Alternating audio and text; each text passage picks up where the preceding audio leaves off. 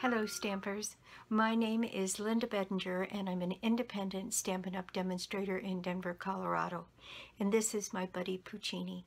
He helps me in the craft room. He's very subdued today. He's been to the vet and had some shots and they told me he'd be tired, but he's practically comatose. He's been napping all day. But he follows me down to the craft room and sits right next to where I'm working. So I thought I'd go ahead and bring him on.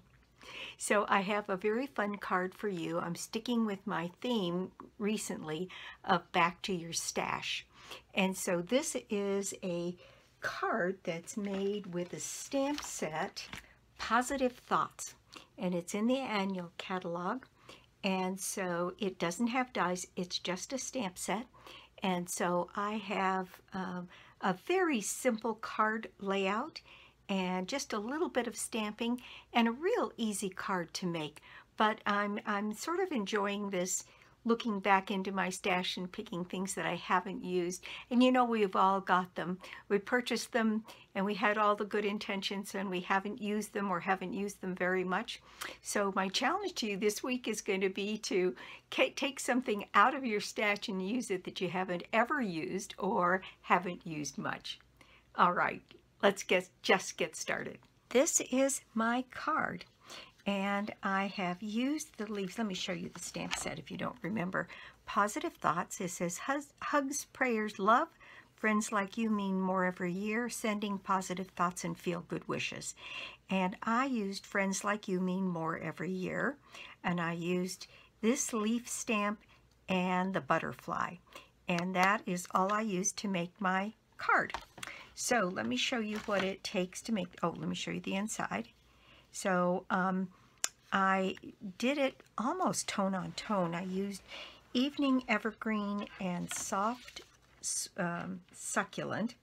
And then in the butterfly, on this one I did blue, and then I added some Highland Heather highlights, and I thought it might be interesting to see what it would look like if it had more contrast.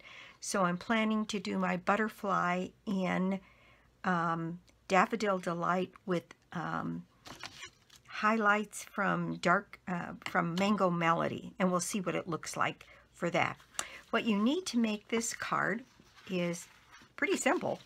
It is a white base that is 8.5 by 5.5, scored and folded at 4 1/4, just a regular A2 card. And then I have 2 pieces of Soft Succulent, 4 inches by 5 1/4, one to layer on the inside and the outside, and then 2 pieces of white 3 3/4 by 5 for the inside and the outside. You need a piece of scrap to stamp your sentiment, and this piece is about 3, maybe a little bit bigger than 3 1/4 by 2, and that's plenty. I used this die, which is from my stitched rectangle dies, and I used the second smallest in this long rectangle here, the smaller rectangles. And I tried using the bigger one for my Evening Evergreen background, but it was too big, so I ended just cutting down one. This piece is 3 1/8 by 1 1/8, and it works perfectly when we use this die to make our sentiment. So, and let's see what else. So I'm using Evening Evergreen, I'm using Soft Succulent, I'm using Daffodil Delight and Mango Melody for the highlights, and we'll see how that works. All right, so I think this is mostly stamping. So I'm going to take out my scratch paper here and lay that down here. And as I use my Evening Evergreen first, this is a brand new pad, so it's nice and juicy. And I'm going to ink up my leaves, and I put one set of leaves right from the corner into the center of the card. And then I inked it up again and got this darker piece, again, kind of coming in from the side. And then I cleaned up my my stamp, and I went, oops, I forgot to do this little corner down here. There is one small piece that I wanted in the corner in the dark, so I came right into the corner and did a dark piece there.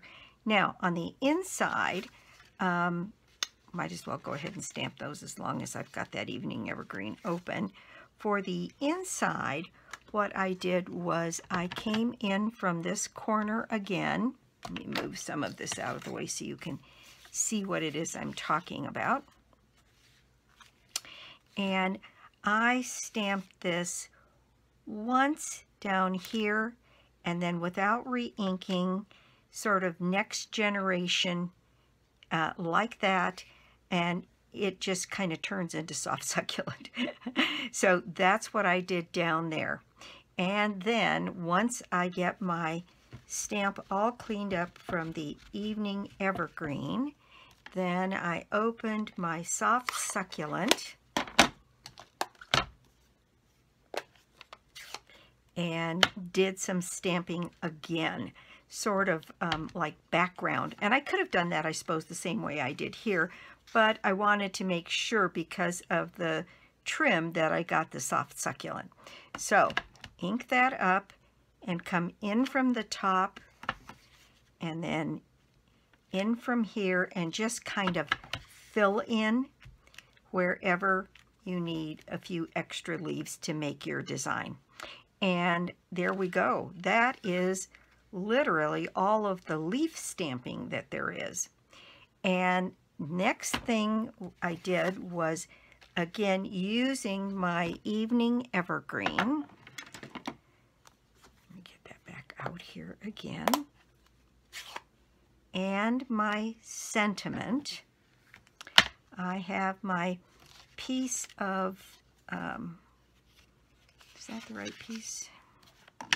No, it's not. Use my piece of scrap for my Sentiment and get this right here, sort of in the middle, but closer to the bottom, so I can just put my my die around it. It stamps beautifully. And then put this on there like that, and what you get out is the beautiful stitch detail of like this. Then I have my piece of backing, and all I did was add some adhesive to the back of this and get this centered on the front of my mat piece. There we go. Now, for the front piece, we have a bit more stamping to do. I'm going to get my butterflies down. I think I'm done with these greens now. And so I have my Daffodil Delight, and my stamp still has Balmy Blue on it, which is what the color that I used for the front, for the first one. So on here, if we take a look at the card front, you can get an idea of where I put those butterflies. I put them up towards the top as though they were flying out of the scene. So let me just do a test one there. Yep, I think that's fine. So I'm putting that one up there, and then one right down here. And then for the inside of the card, you will see that I put one right here, coming up out of these leaves, and then one more at the top here. And I think that's going to look great. Now I've got my, this is the light, and I want the dark Mango Melody. And so we'll see what happens if I add this to make sure that it's it's not going to show. It's not dark enough to show. So I'm going to have to change colors. Let's try the Calypso Coral. Okay, so I've got my light Calypso Coral, and I'm going to the more fine point, and I'm just going to put some dots along the edge of the wings of the butterfly. It looks like there's white dots in the stamp anyway. And then I'm just going to sort of brush away from the front center out along that upper wing, and then down here on either side, and then sort of out away from the body in the center.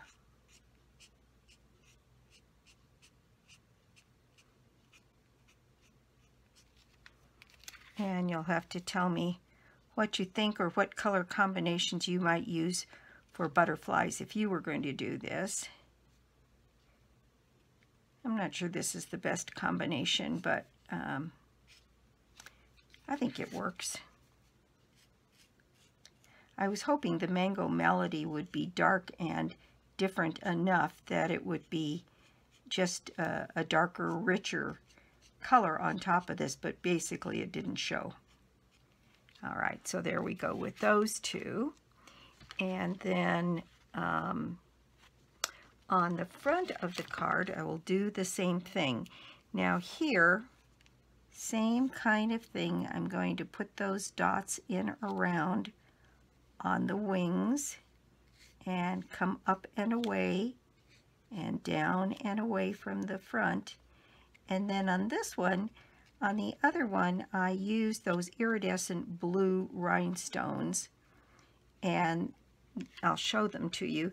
They worked perfectly for that first one because part of them are mostly blue, and then these down here have kind of a dark green and blue in them, and so I thought it worked particularly well with those blue butterflies, and it looks like it matches the evening evergreen. So on this one, I think I'm going to end up putting champagne rhinestones on the body of the butterfly, and then continue to use the evening evergreen ones on the base. But sometimes contrast is good, and sometimes it's too much. So you'll have to tell me what you think. And I'm going to come fairly close in on this body because I'm going to end up putting a rhinestone in there. And it'll cover up most of that. Okay, so there we go. We've got that done. My sentiment is ready to go. And I used some of that beautiful new silk soft succulent ribbon. So I need a length of ribbon that will go around this and my soft succulent piece. So I need a piece, it's not very long. Let's see, this one is about 6 inches. Okay, so, whoops, knocked my camera there. So, I'm going to move a couple of these things out of the way here. And I'm ready to put this stamped piece on my soft succulent mat. And I'm going to be putting some of my seal on there and then get this centered on the front of my card. Then this piece is ready to go around the whole front of that card. And I'm just going to put a little bit of dot runner on that so that the ribbon stays put once I put it in place. And there we go, like that. I didn't think I did as much stamping on the bottom of this one, so I may have to add some more. I probably still have some ink on that stamp. Yep, a little bit. So what you do when you have done this so that you're already on here is you just put something in place to, I'm going to just tear this little piece in half because I just need to protect that little edge as I do a little bit of additional stamping. And I'm just going to get a little bit of that soft succulent look so that it's a little fuller there towards the bottom. No, that's not quite right.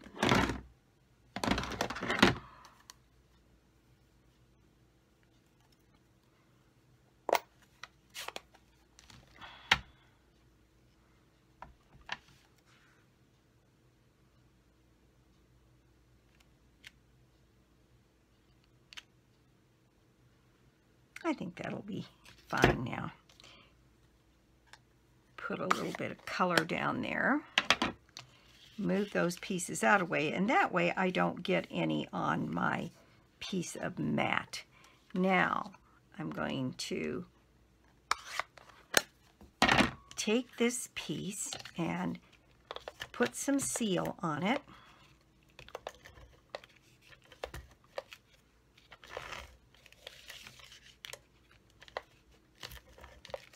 And put this piece on the front of my card.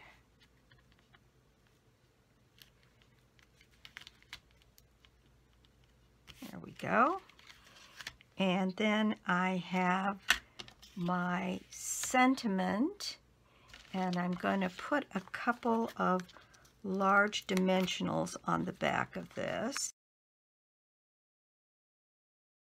And put that into place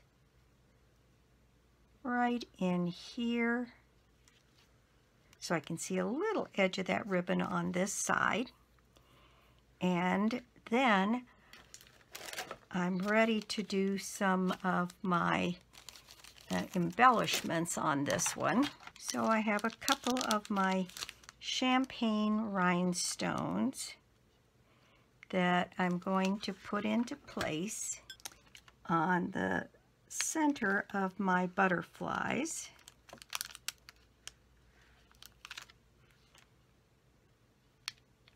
There we go. And then I'm going to put some of these others that have those kind of evergreen, evening evergreen highlights. And I'm going to put a few around the card. Maybe one up here, and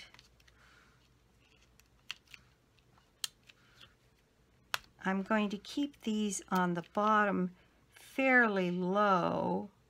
In fact, I might not put that last one on until I've had a chance to put my knot bow in place. And so I'm going to just make a knot bow. Sometimes when your ribbon is a little bit more substantial, you get a better knot bow. And this is a beautiful satin ribbon and just ties beautifully. And there I've got a pretty nice looking knot for the front of my knot bow. And I will take my ribbon scissors and cut my tails just like that, and get that prepared to go right down here. And I'm going to put that down with a glue dot.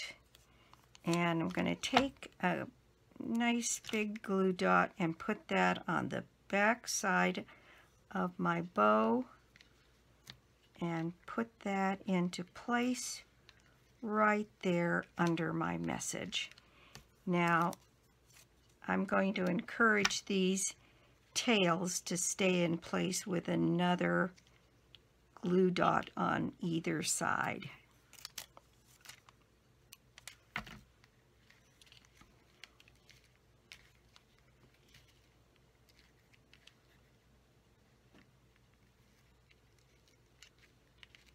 And there we go. I've got that in there. Now I'm going to take that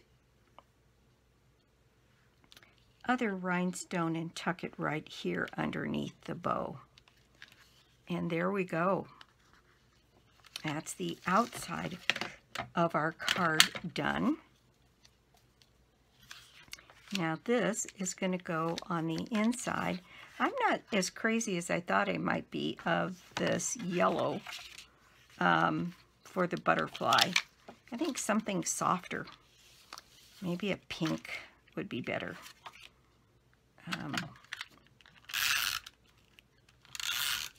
It's kind of brash looking to me. Maybe I could tone it down with a little wink of Stella. We'll have to see here.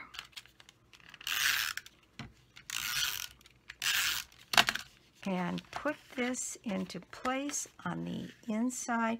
Now I left the inside without any more sentiment because I'm thinking that this one, Friends Like You Mean More Every Year, have a great birthday or something like that. So I'm going to add another sentiment later, but for now, I think that is pretty good. So that is my project for the day. Between the two, I think I like this one better. You'll have to tell me what you think. Let's see, I've got a little wink of Stella. I wonder if that would help.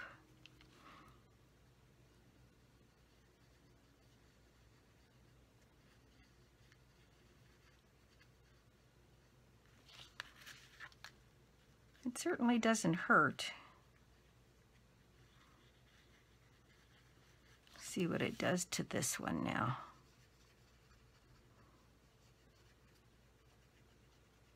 Doesn't help at all. Nope, I don't think I like the yellow and the orange. Some other color combination should be in there, and I don't know what it should be. But that is my project for the day. Thank you so much for stopping by my YouTube channel today. I do so appreciate it. And if you don't already have a Stampin' Up! Demonstrator, well, I'd love to be your demonstrator. Or you could join my team. This offer is good for another couple of weeks. We have $125 worth of product for $99, which is the normal deal.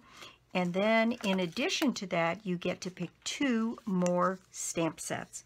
So that makes your join offer pretty good. It makes it worth $170 or $180 depending on what stamp sets you pick, and it's all for $99. I thought I would keep it simple this week, and I'm really pleased with the way this one particularly came out. I think that soft blue is better than the yellow. I do a prize draw every month out of people that place an order on my store. It's a $60 shopping spree on me, and you put an order of any size on my store, lbedinger.stampinup.net, and you can get to it through my blog, www.ingenuity.com. And I'll be back soon with more cards, more tips, and more projects. Bye!